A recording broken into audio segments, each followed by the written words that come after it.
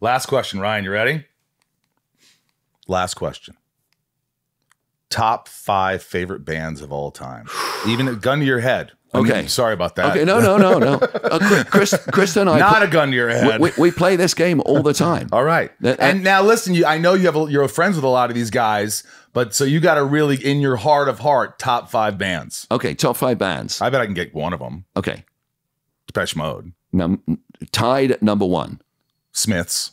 No, who is tied with Depeche Mode? You think the Smiths? No. Depeche Mode. Duran Duran. Beatles. Oh, yeah. Beatles. All right. And greatest song from the Beatles, for me, She's Leaving Home.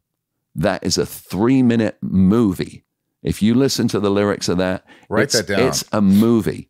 Most incredible. And the way the chorus changes from She's Leaving Home to She's Having Fun, just brilliant. Breathtaking. So Depeche Mode, Beatles. It's got to be Morrissey or Smiths, I'm sure. Tears for Fears. Oh, I love Tears. I just saw him at the ball. Great. Yeah. Sergio Mendes. My all-time favorite song that Krista's going to play at my wake in about 112 years' time is Mascanada. It's Brazilian. I know it, yeah. Oh, my God. What a song. It's just... And what's the last one? The last one is...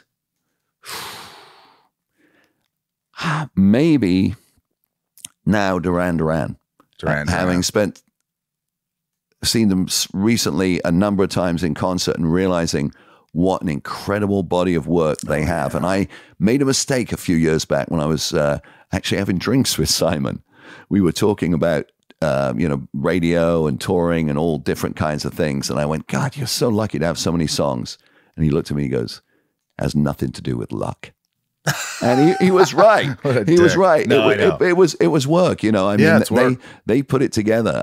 Because so many bands would kill to have that many songs. It's incredible.